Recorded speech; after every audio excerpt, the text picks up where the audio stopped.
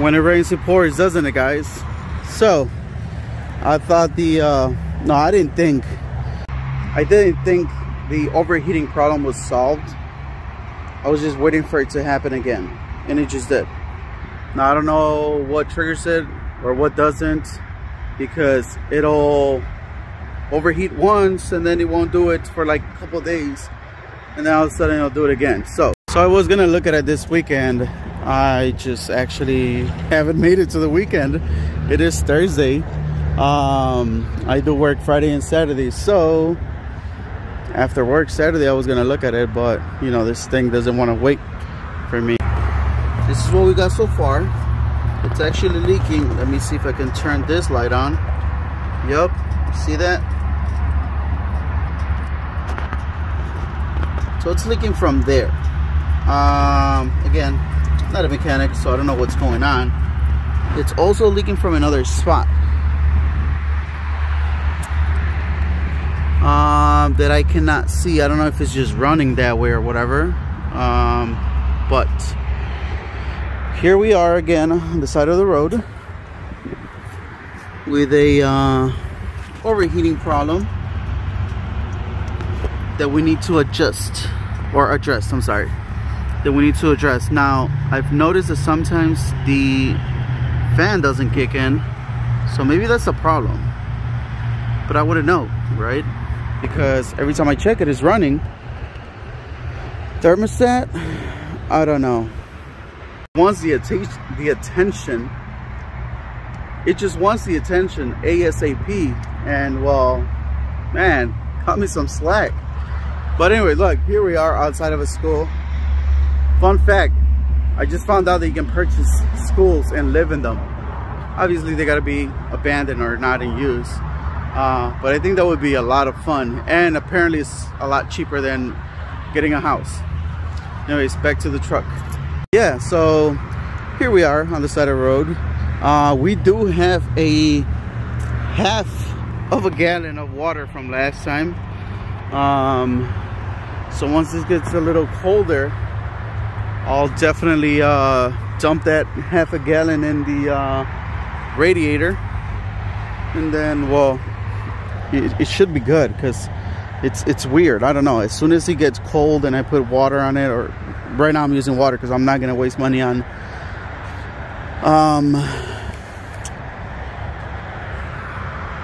coolant, it like runs fine. So I don't know what's wrong with it, to be honest. Again, I don't know if it's a thermostat or, you know, that it's starting to go bad. I don't remember if I changed it last year or not. But that is one thing that I'm going to be looking into changing the thermostat and see how that is. Maybe there's a leak. Maybe I got a cracked radiator or something. I don't think so, though, because it only leaks from there once it gets like really, really overheated. So I don't know. I think it's just like a thermostat or something. I'm so glad I didn't get on the highway. I got on the access road, and then I was like, I'm not gonna make it to the gas station, so I'm just gonna pull over here in this school and put in some knowledge. But anyways, let me give it a few minutes, let it cool off. I'm gonna open the radiator and then dump some water in there. So there it is. Look, no pressure, no water, no nothing. Obviously it already dumped all of it underneath the truck, right? So that would be one of the reasons. You can't even see, so why am I wasting your time? So that would be one of the reasons of why it got overheated. But then again, like I said, I don't know why it overheats sometimes and sometimes it doesn't. Let me grab this beautiful half a gallon, which is not gonna do anything at all, because last time I needed water, I put 3 of this ones, as you guys remember from the previous vlog when we did the alignment on this thing. Anyways, let me dump this in there, and then I guess make it, or try to make it to the gas station. What is going on, ladies and gentlemen? Yes, another day. Like all these vlogs, we go a couple days until we've assessed problems, issues, concerns, whatever. Today, there you go. Today we're gonna assess the overheating problem on the OBS. Now, we might be able to fix it. If we don't, then we're just gonna try it again. Anyways, real quick, have you gotten your stickers yet? Come on, man. Come on now. Don't snooze on them. Go ahead on my social medias. Whether it's usually Instagram. There you go. Go to my social media. Send me a DM. Let me know how many you want. Send me your address, and then I'll give you the info on how to purchase these beautiful stickers. So what we're gonna do today is we're gonna try to fix the overheating issue on the OBS. I think, I don't know.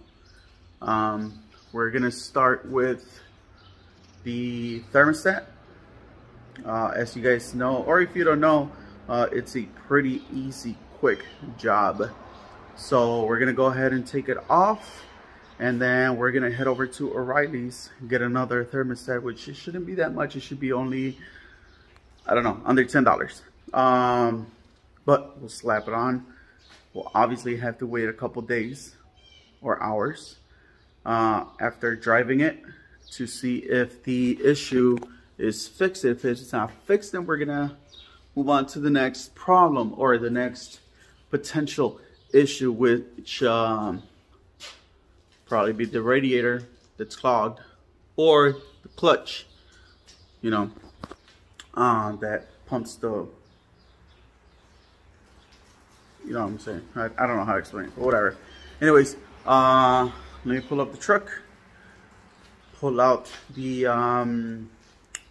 thermostat, go to O'Reilly's, slap it back in, and now we'll see how it goes. OBS in the house. This garage is a mess. It's so nasty. So I'm sorry for that. But all right. Oh, we get. Let me see. Shake it, shake it, shake it, shake it. We get some light eventually. But anyways, so what we're gonna do is take off this hose. There's 2 bolts that hold that flange or whatever. I don't know how to call it, but whatever. 2 bolts that hold that. Pull that out. The thermostat's underneath. Then. All right, a little close up of the bolts I was talking about. So that would be one of them, and the other one's on that side. On this side, whoa. So we're gonna unclamp this hose, get those bolts out, pull it out, and change it. Should be easy. All right, so the first thing you want to do is you want to remove the air filter. By that, it's just gonna be the one nut on top. Unscrew that. Take this hose off the side. You just literally pull it out. It's pretty easy, and then there's one underneath. After that, you should have complete access to those 2 bolts. All right, let's see what's in there. So that doesn't look bad at all. So what could it be? Because that looks brand new. All right, so now that I'm here and I've removed both of those bolts, I came to the conclusion that we gotta move this support bar right here that is attached to the tensioner. So we're gonna go ahead and loosen up the belt, take it off. Then we're gonna take off the tensioner. That way we can have this free and we can remove the hose bracket or whatever you call it. And then we can get to the thermostat, which again doesn't look bad, but I don't know. If you don't know what's about to happen, I don't know what to tell you. I'll tell you.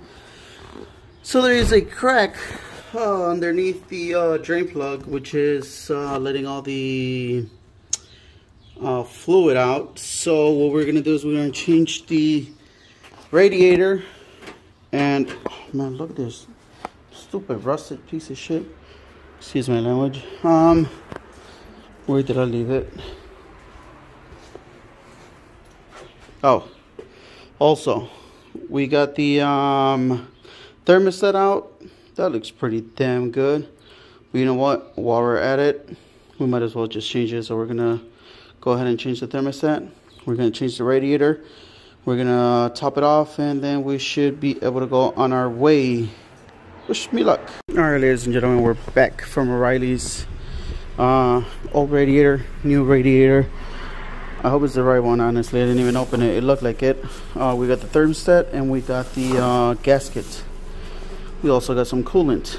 So let me get it out the box, put it in the truck, and then hopefully get it running. Also, honestly, if you're scared about taking off the radiator off your vehicle, your truck, don't be. Super easy, super fast. It just does make a big mess. Other than that, pretty chill. All right, basically everything's put back on.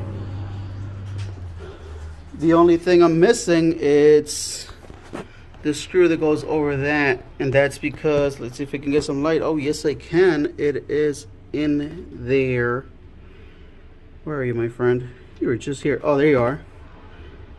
It's in there, all the way in there. I won't focus, sadly, but that's where it's at. Yeah, I'm not gonna. There you go. There it is. You guys see it? It's right there. And I don't have a magnet. So what I'm gonna do is I'm probably gonna jump on the Grum and go get a magnet. Everything is put back together. I just gotta throw some antifreeze in there with some water and let it running for like 5 minutes. Let everything go through and stuff. Make sure there's no leaks or anything like that, and I'll give you guys an update. All right, so we've turned on the truck. We're gonna keep an eye out for the temperature gauge, and if we'll see what happens. We got the heater all the way on just for the thermostat to kick in. We're gonna let it get hot. We're gonna wait for the fans to kick in as well. Hopefully it's a good turnaround. All right, so we have a small leak on that hose right there. I don't know if you guys can tell. So we're definitely gonna be changing that hose. Other than that, I mean, it looks like it's running pretty good.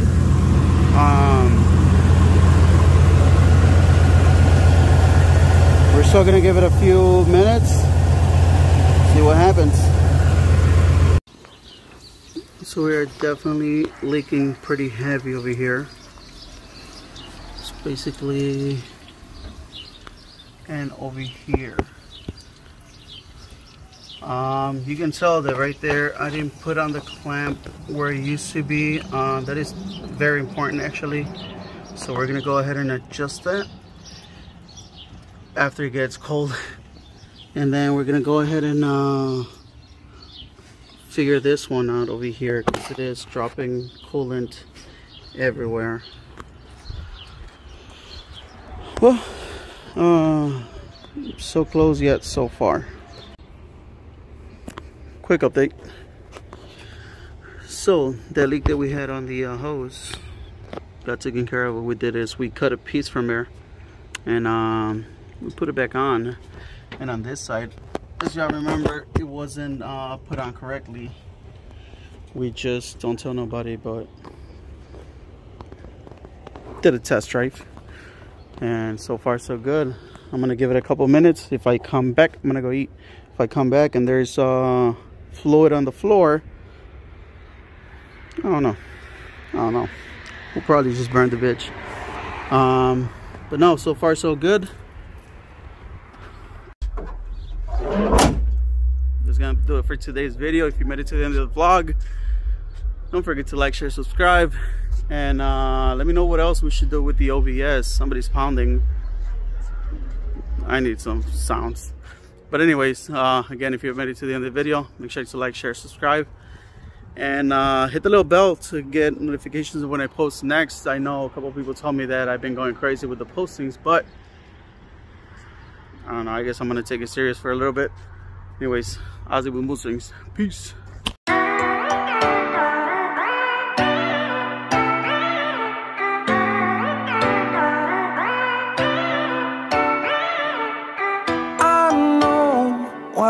let you go.